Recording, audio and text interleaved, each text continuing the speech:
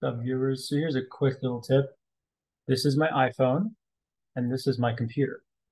So this is how you can do microsoldering stuff without actually having a scope or whatever it's called, magnifying glass.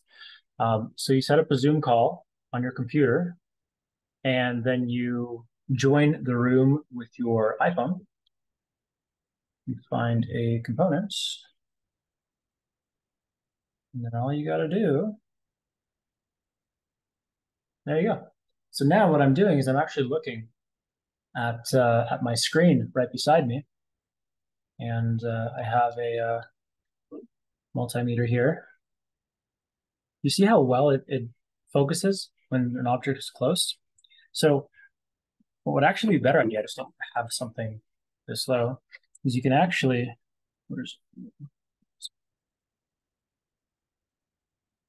you see how well that works? I mean, look at that. For not having a magnifying glass, that's insane.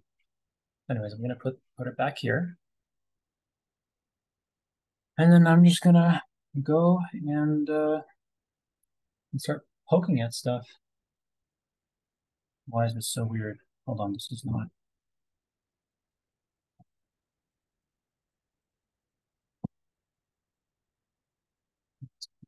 Exact same orientation that I'm looking at it.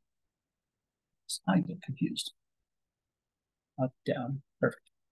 Yeah, so here, let's move down a little. So let's go test this.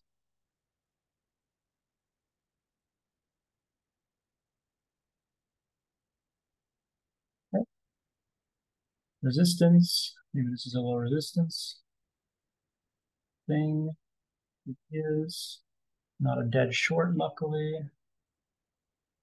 And yeah, you just kind of keep going. Plus everything you need.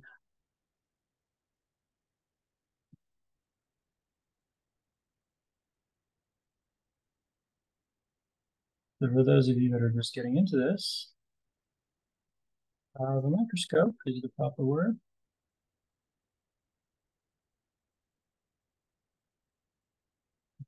Yeah.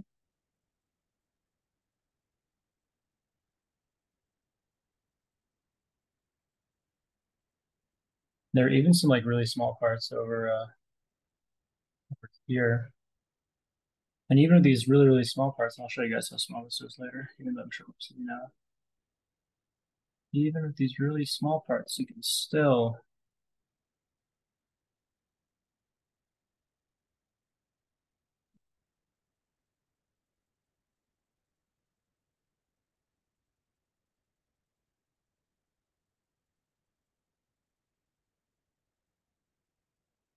there it is.